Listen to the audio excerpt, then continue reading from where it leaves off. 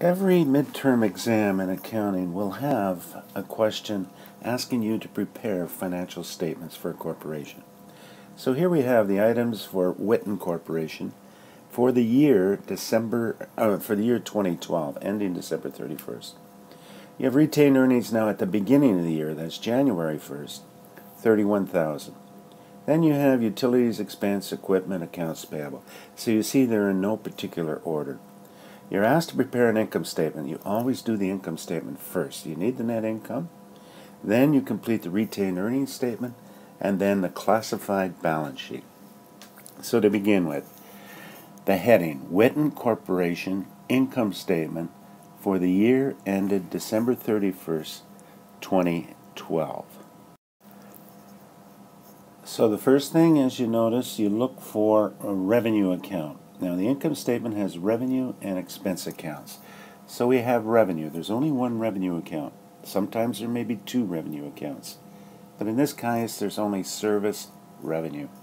So we put that. First heading is revenue. First account is service revenue, $68,000. Then you go through all the accounts and you're going to list the expense accounts. Now you can list them in any order that you want.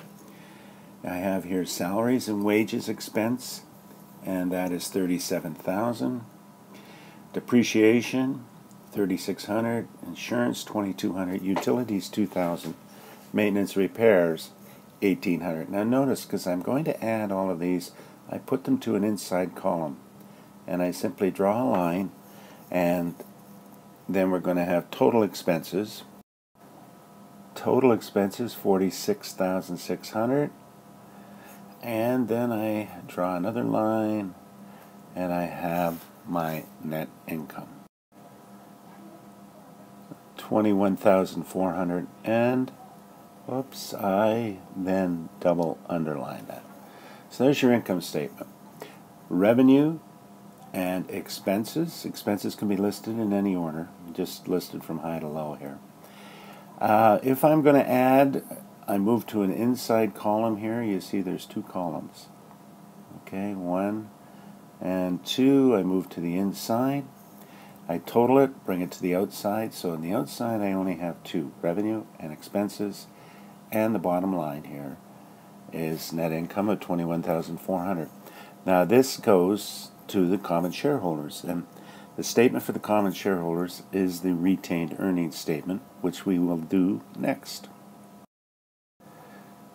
The retained earnings statement is also a time period statement for Whitton. So here then we are going to look at what the earnings were at the beginning of the year plus what we earned during the year minus what we paid to the shareholders in the form of dividends.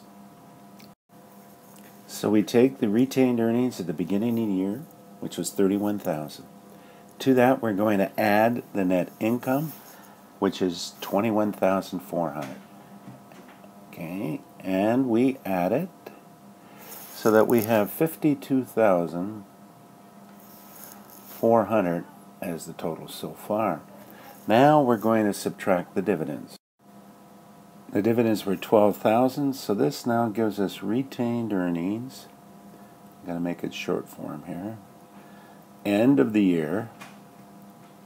End of year.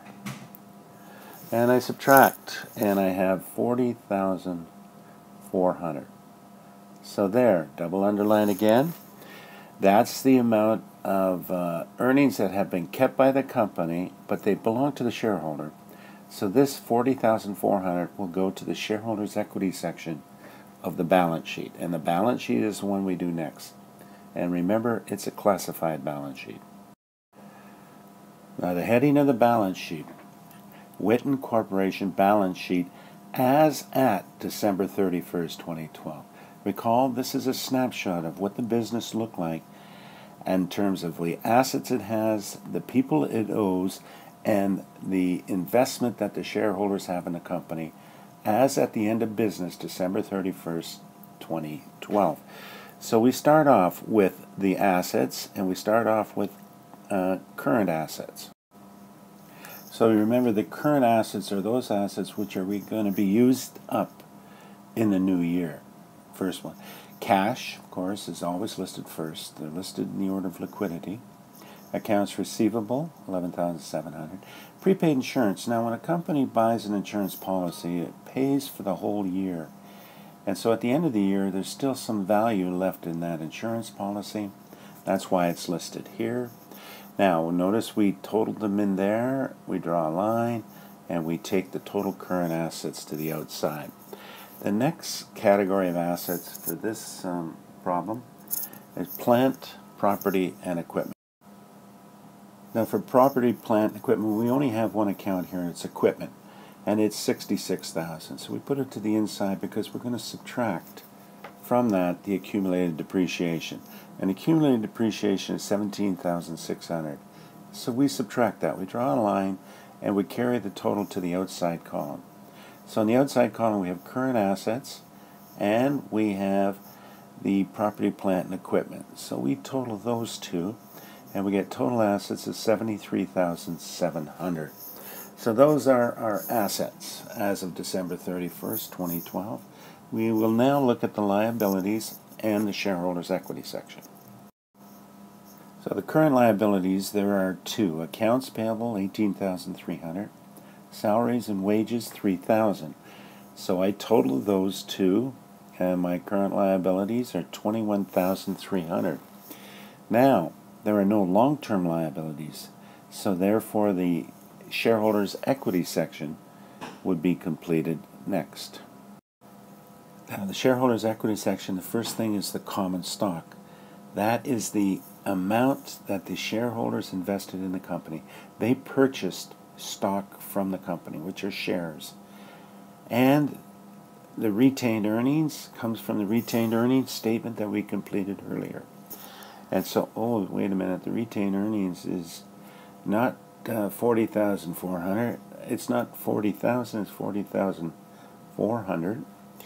So the total now of the shareholders' equity section is 52,400. The liabilities are 21,300. And when we total those two, we get 73,700. And we double underline that. So you see the total assets equal liability plus shareholders' equity. The assets, 73,700. Liabilities, 21,300. Shareholders' equity, 52,400. And therefore 73,700 on this side of the equal sign, 73,700. And on this side, 73,700. And this is the balance sheet equation. This we're going to use when we next look at how we analyze and record transactions.